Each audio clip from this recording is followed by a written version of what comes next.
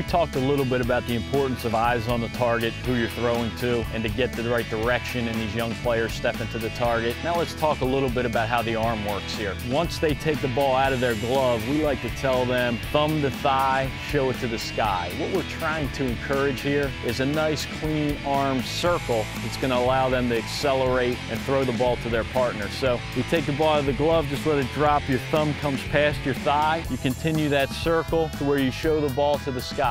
What that does is get the back of the hand kind of facing their target. It gets our ball up above the elbow here and allows us from this point to rotate forward and let them finish and follow through. So we take thumb to thigh, show it to the sky, and then try and get them to continue that circle around into the follow through that we talked about before. Again, this is not a real easy thing for young players to learn. Even at this T-ball age, they've already been picking up and throwing a lot of things for a couple years. So we need to try and really keep an eye on them as they play catch and as we start to teach them this of taking the ball out the proper way and making a nice arm circle. One of the best things we can do for throwing is to start some contests with them. A lot of times we'll put a hula hoop or something up on a fence, and this gets them really concentrating on throwing the ball to a target. They want to try and get it inside that hula hoop as many times as possible, and this will start getting them concentrating on throwing to a target and hopefully lead to more accurate throws and a better throwing motion for them.